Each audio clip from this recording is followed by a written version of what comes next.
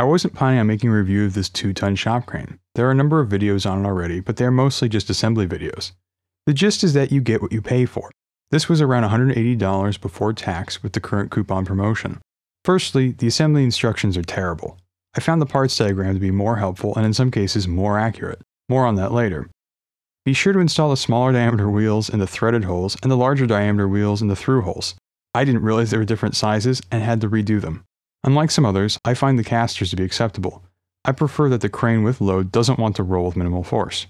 The crane was used on my driveway with more than 300 pounds load and went over rough concrete and cracks with little difficulty. I don't understand why half of the tubing was threaded and the other half was through drilled, but neither was difficult to install. I am also baffled by the inclusion of spring lock washers, as they really don't do anything. If I were a high school shop teacher, I might give these welds a C. There are blowouts on the corners, what appear to be cold fusions, weld spatter, and lots of sloppy welds.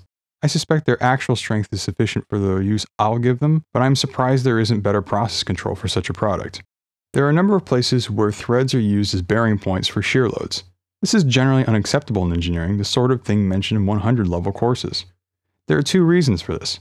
First, the cross-section or diameter of the threaded portion of a fastener is significantly less than the nominal or shaft diameter of the bolt. The thread root diameter for an M16 bolt is around 13.5 millimeters, or 85% of the shaft diameter. That's a 15% reduction just from poor design. The second issue is that the unit pressure or force over the contact area between the thread and the hole in the beams is drastically reduced. Say you have a 3mm, a little less than 1/8 inch thick hole and a solid shaft. You'd have a nominal linear contact of 3mm. If you use the thread of an M16x2 bolt, that linear contact becomes 0.5mm nominally, which is about 16% of the original. In inches, imagine going from just shy of 1/8 of an inch to around 18 thousandths. This can create issues in both the bolt and the hole. Certainly it can cause the threaded section to wear and deform. I'm not an engineer, nor is this a complete picture of design, but I was surprised to see such an obvious oversight.